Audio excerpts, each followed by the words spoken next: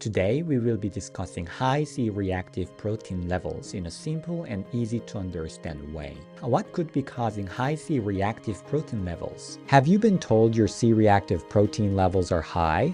Let's explore what this might mean. CRP is a marker in your blood that indicates inflammation.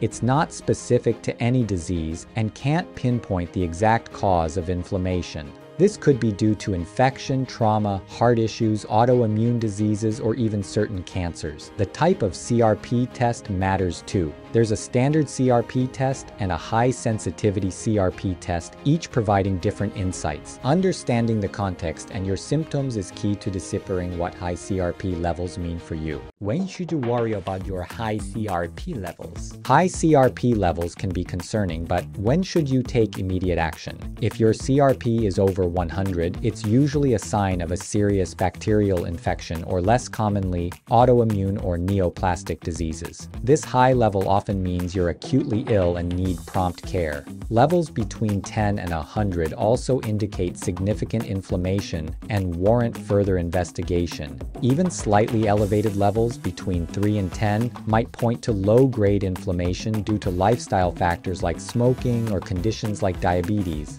In any case, a high CRP level deserves attention to find the underlying cause. What test will doctors order to understand the root cause of high CRP levels? If your CRP levels are high, your doctor will likely order additional tests to get to the bottom of it. This could include comparing CRP with other markers like the erythrocyte sedimentation rate, ESR. They might also look into your risk factors for cardiovascular disease, especially with high-sensitivity CRP tests. Remember, CRP levels alone don't give the full picture. Your doctor will consider your overall health, symptoms, and risk factors to determine the best course of action.